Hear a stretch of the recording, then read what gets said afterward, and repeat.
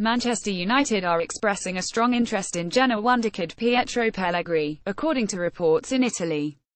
Tottenham and Liverpool's take on the League Cup is totally wrong. Pellegrini, 17, burst onto the scene last season when he scored in only his second game for Genoa, and the highly rated striker fired home a brace at home to Lazio on Sunday afternoon after coming on as a first-half substitute.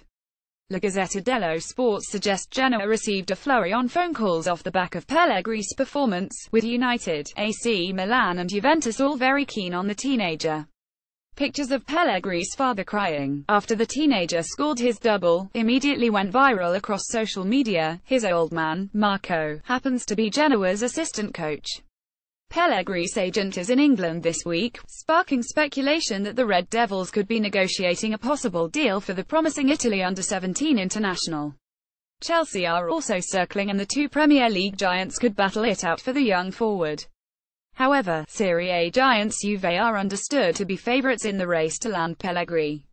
More Gary Neville trolls former Manchester United teammate Rio Ferdinand over boxing career change.